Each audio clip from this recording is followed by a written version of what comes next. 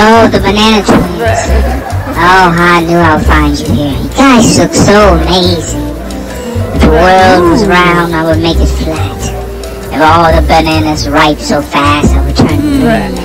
No one compares to your eyes. No one know how you hold the fruit in your mouth.